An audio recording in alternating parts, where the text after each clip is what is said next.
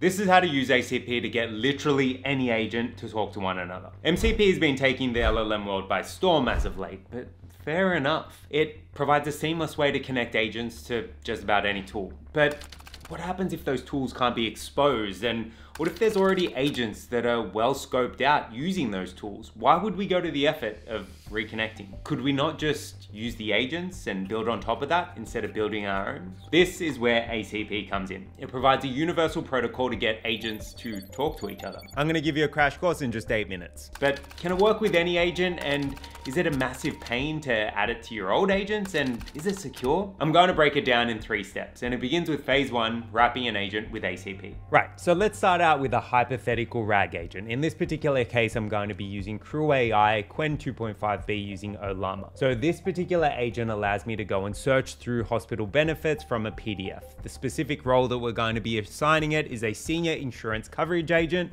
and it's going to be able to answer questions specifically around waiting periods. If I ask a question like, what is the waiting period for rehabilitation, and then run it,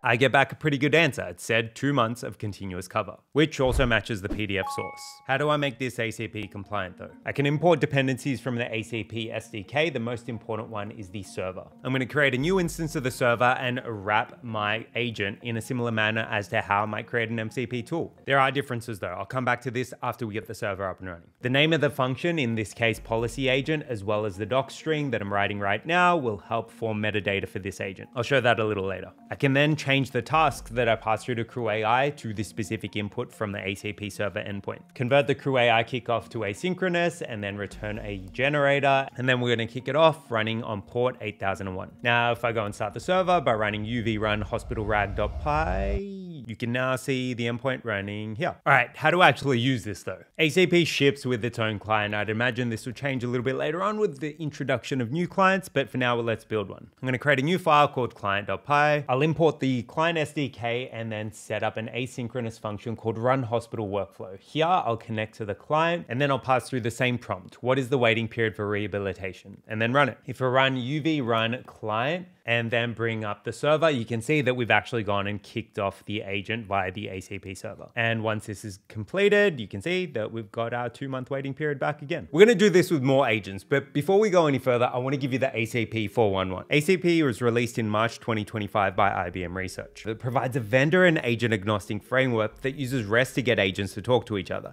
This means you can build a bunch of agents, deploy them on an ACP server, and users can hit them from wherever, using whatever.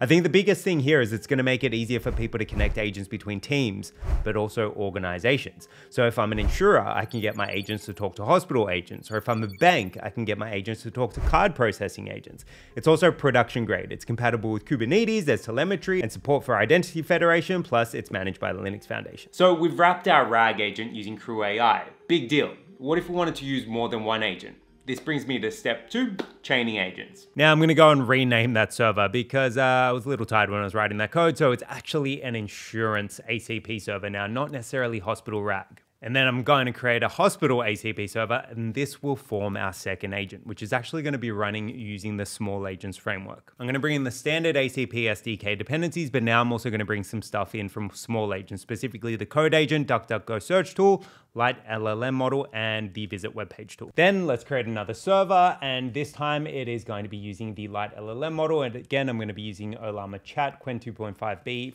Quen 2.514b, which is going to be running at the standard endpoint with a fake API key and a context size of 8,192. We'll then create our next agent. This one's going to be a health agent. Again, it's going to take in the standard input and context templates and return an asynchronous generator.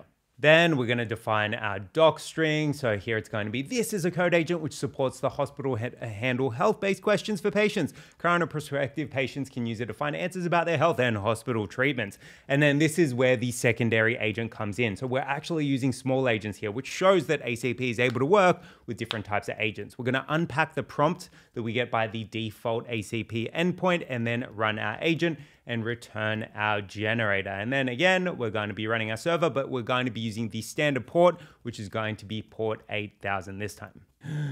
Take a breath, and on we go. We're gonna restart our servers because remember we renamed the file, so we're now gonna start up the insurance ACP server and the hospital ACP server using UV run. And you can see our hospital ACP server is running on port 8000. Now, if we wanted to chain these together, I can add in a new client, which is pointing to port 8000, and then copy over the existing client run that we did previously. This time, first up, we're gonna pass, do I need rehabilitation after shoulder reconstruction? And that context is going to be passed through to our insurance ACP server. Seeing as I copied the client runs, I just need to make sure that they point to the right clients, with the first one pointing to the hospital, the second one pointing to the insurer. Then if we go on ahead and run it, so you can see I've got the insurance server on the left, the hospital server in the middle, and you can see that it's already passed through that first call. It's kicked off our code agent. Hopefully we get a response back. Take a look. According to various sources, rehab is essential.